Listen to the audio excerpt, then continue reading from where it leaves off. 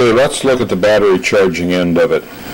As I stated in the last video, you don't want to use the AV plug LED for tuning. So what I have here is a red LED in series with the two wires, or with the one wire going to the positive terminal of the battery. Now let me show you a schematic of this. This should be pretty basic and this shouldn't really be required, but for those of you that don't quite understand what's going on here, as you can see, the cathodes of the red lead and of the 1N4148 at the top go to the plus of the battery.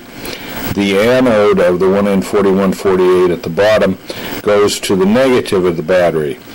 If you have these wrong, you're going to actually power the cell from the battery. You're not going to be passing current back into the battery to charge it. So basically that's the connection.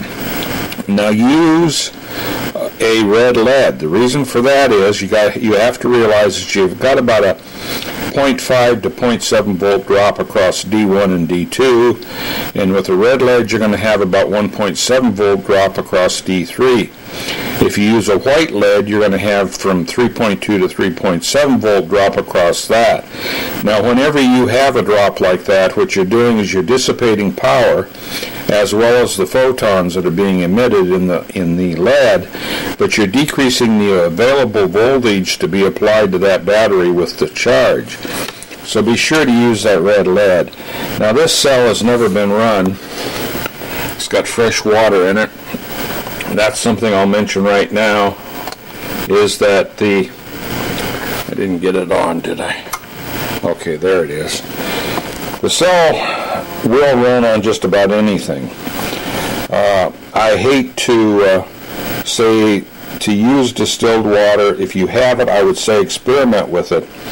But if we want to use something like this in a third world environment, they're not going to have distilled water available to them.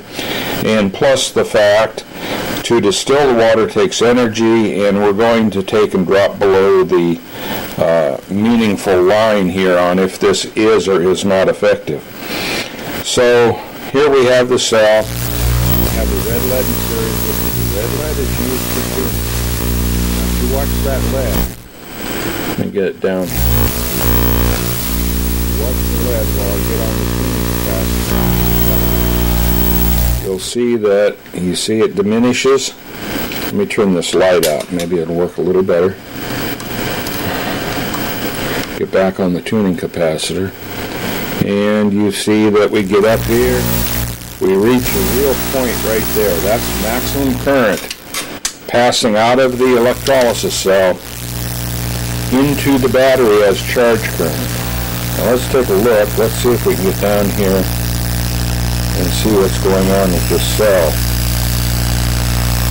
And it should not be hard to see that the cell has our, whoops, sorry, I always go too far. It's called fat fingering the camera. Okay, you can see right now that we have gas liberation. And as that water conditions, it's going to increase obviously. And again, 12 volts, 40 milliamps, 400 milliwatts. We're powering that LED to full brightness. Probably running, I'll tell you, probably around 10 to 12 milliamps into that battery. And then here. So basically that's it. It's fairly simple on how you actually charge this battery. And as far as what is the effectiveness of this particular methodology, well, I'm going to leave that to you to determine.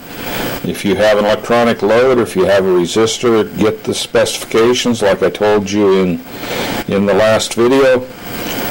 You've got to understand your battery somewhat and understand how to determine if you have a real charge or a phantom charge. It will be well worth your time.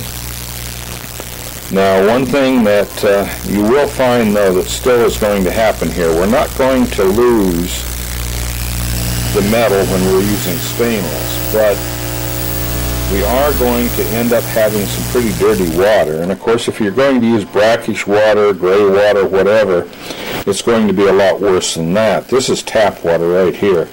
No filtration or anything, so it has chlorine in it and who knows what else. Probably fluoride.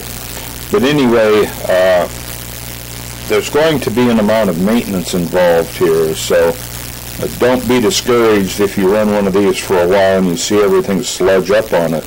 That's a result of what you're using for an electrolyte, and there's just no way around that unless you want to limit the overall efficiency of this circuit and go to something like distilled water. Then you can reduce that phenomenon quite readily.